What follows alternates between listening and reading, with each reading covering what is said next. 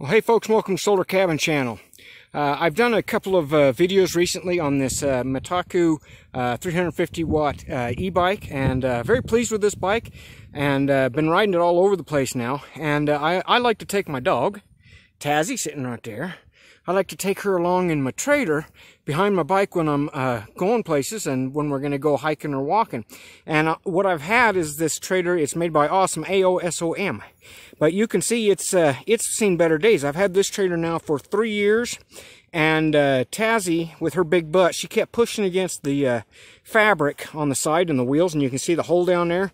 She actually pushed her butt up against the wheel, and it tore a hole in the fabric. So I had to put some plywood. You can see I've got some plywood pieces in there. And then this trailer is the same exact model as that trailer right there. And this one used to look just like that one right there. It was nice and shiny black, but I left it outside because I didn't have a place to store it in my small cabin. I left it outside, and it got really faded out. Now, the material's still in decent shape if Tazzy hadn't ripped a hole in it. And the only thing that I've had to do with this trailer is I did replace the tires. The tires that come on, they're not bad tires, but they're a kind of a cheaper rubber. They're not real good for off-road. So I got some mountain bike off-road 20-inch tires and put on this thing. And this trailer still works, but because it's got that hole in it and it's all faded out, and one wheel is a bit wobbly, one of the bearings is probably wearing out, but it's still safe and still runs.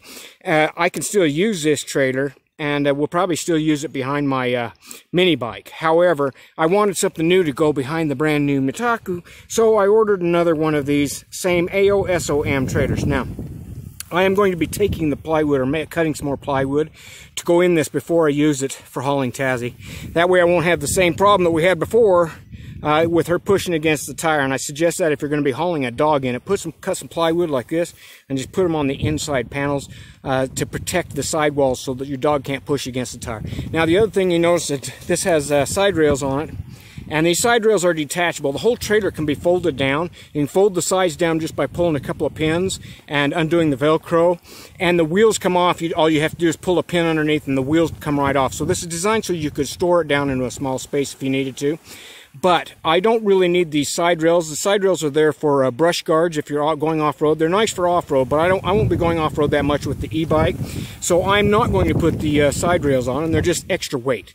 So I'm going to leave the side rails off there. It's still just perfectly safe, just the way it is, and it can be drove either way. Now this, like I said, it is portable, and you can fold it down. It is a really good size, which I'll show you here. It's a good size for hauling a lot of luggage or groceries. If you're going to the store, something like that, or to haul a big dog. My dog's 60 pounds, and this is rated for 88 pounds. And if your dog is not trained for a trailer, get him a little leash, attach it to the front rail, and then go really, really slow for the first couple of days until they get used to staying inside the trailer. And then you won't have a problem with them jumping out. You just got to train your dog. Tazzy, she'll get right inside this thing, and she'll just ride like she loves it. She absolutely loves it, and she doesn't like to get out unless I tell her to get out, and we're going to go for a walk or something like that. Now, this trailer does come with the lower hitch, and this lower hitch is detachable. It comes off, or you can fold it underneath. So you could use this like if you wanted to use it for a hand walker, you could actually use it that way, pushing it in front of you using this bar here. It does have a quick release on the front down there. Just one pin. It's got a quick release to release the tow hitch, and it's also got a safety strap, which you can see I got my safety strap, goes up and attaches up here. This bike has some holes, convenient holes up there, so I've got a safety strap. That way, if that happens to bust loose, your safety strap, just like on a car, has a safety chain. It will hold the trailer to keep it from flying off and going into a ditch or hitting a vehicle or something like that. So this is made by AOSOM, and right now they've got them on Amazon. They've got they just reduced the price on them. And they are $129. They're normally $139. They're $129, and then they also have a coupon on there for $10 off. So right now you can get one of these trailers for $119. And I recommend this one simply because it's got a steel bottom. It's not just fabric, and it's got good steel, solid steel side rails all the way around. A really good hitch. I've never had a problem with the hitch on the old one.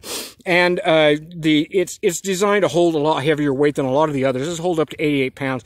A lot of the others are only rated for like 45, 50 pounds. And I can use this for hauling the dog. I can use it for hauling groceries, because I just made a couple of runs to town, and this bike will do 30 miles real easy. And so I can go to town, I could load up for, you know, a month's worth of groceries in that trailer and haul it back to town, back to my cabin. You know, I'm not using any gas at all if I need to go down and get that. Or like I said, for taking it for Tazzy for a ride. And if I want to go camping for a couple of day trips, I can put all my camping gear in there. So what I need to do now is I'm just going to cut some more plywood boards to go on the inside of this. And then I'm going to put Tazzy's bed on the inside of this so she can go riding, because that's why she's sitting over there. She's moping because she thinks I should be riding the bike and not sit here talking to you people. So, Tazzy, show them how you get into the cart. Get in and you can sit down. Okay, so now you can see Tazzy, how she fits in there. And what I've got is, I've got one of those dog beds, and then I've also got a dog pillow bed on top of it, so it's got lots of good cushion in here. That way she's, you know, if I go over rocks or bumps or something like that, she doesn't need to be shook around. She's an old 8-year-old dog. And so that gives her some traction also.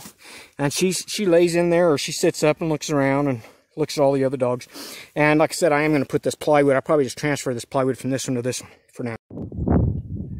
Okay, so here you can go. Hey, Tazzy, here you can see how I've got the inside fixed up now, and I just transferred the plywood from there over to here, and I have holes drilled in the corners, the top corners only, and I just used a couple of zip ties to attach the plywood on both sides. And I really recommend this if you got a dog inside, so they don't push up against the tire.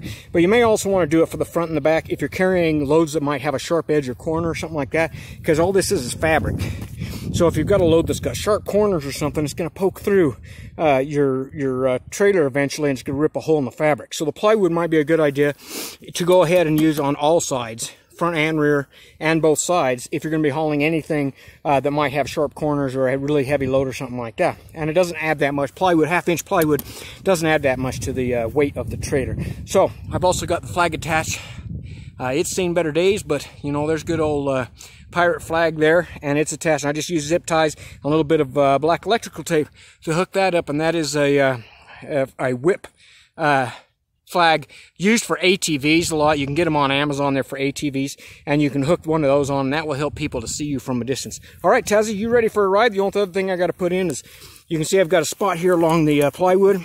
I've got my walking stick in there, and I have to put her water bottle, our water bottle, in.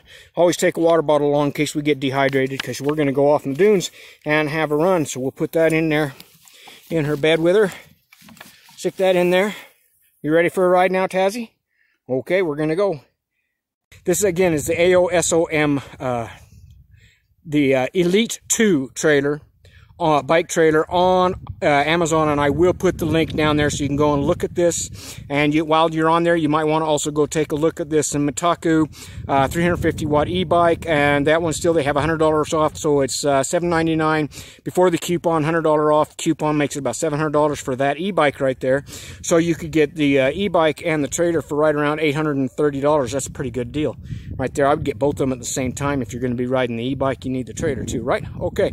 Yeah. Oh, the other thing I need to do is I need to transfer my flag. You can see my pirate's flag is just a little bit frazzled because I've also had it for 3 years, and so I've got a new pirate flag. The whip is still good, but I need to get a new pirate flag because it's getting kind of worn out, but that's the way pirate flag should look anyway, right? So I need to transfer that flag down. I do recommend you have a flag on one of these. It just helps people to see them because they're low. Some vehicles are up high, they can't see the trailer below you, and so the flag helps them to see you and also can see you from a distance, and also helps you if you park off road and go for a hike or something. It helps you to find your trailer later. You can always spot the flag from higher up. Okay, folks, hope you enjoyed this video. Go by my website, simplesolarhomesteading.com. Read some of the articles on the blog. Get yourself a copy of the plans or my ultimate off-grid ebook, 355 pages, full color. Have a great day, folks.